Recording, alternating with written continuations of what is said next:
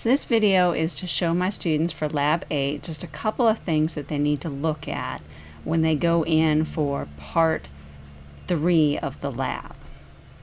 So first of all, just as a quick reminder for how you get to everything, you go into the course content, you go into the Lab 8 folder, and in this particular case I need to get to the worksheet. Now again, when you first open up the worksheet, it's going to open up in the web browser, which won't actually let me save anything. So I want to make sure that I open it by first downloading it, and I'm going to download it just to the desktop, which I've already done.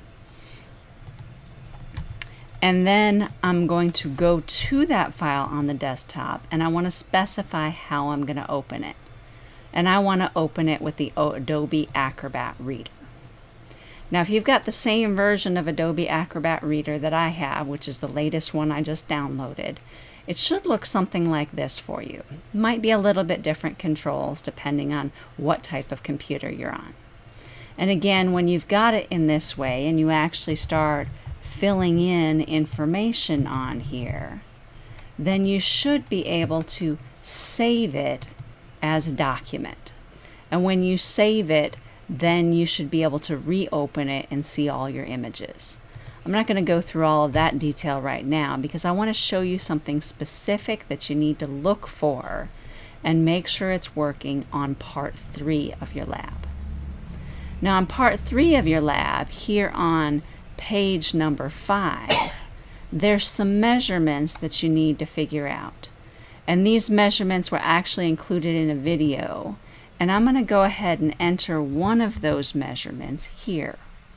You'll have to watch the video to get the other measurements. But the thing that I want to show you here is that when you enter that measurement, if you go and look at page 6, that perihelion distance was automatically transferred down here.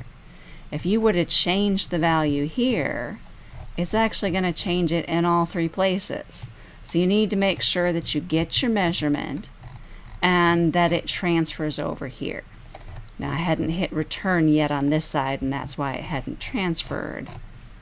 If for some reason yours doesn't transfer, the measurement for this perihelion point is what goes into these 2 ones, just like it shows here on this equation.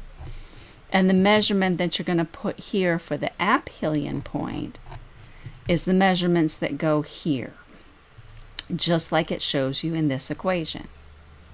It's not going to do the calculation for you, so once you have these values in place, you're going to actually have to do the subtraction on top, do the addition on bottom, and then divide. You can't do it all at once unless you've got a scientific calculator and you're using parentheses for the tops and the bottoms separately. Once you get a value here, and this isn't necessarily the correct value, but if I put a value in there, notice it transfers it down here. And then you'll able to do your percent error calculation very much like what we did in the first lab. Now again, this is not the correct value and it would give you an incorrect answer. But make sure that if your measurements aren't transferring, if you need any help figuring out where to put the numbers to solve these equations, let me know and I can help you out.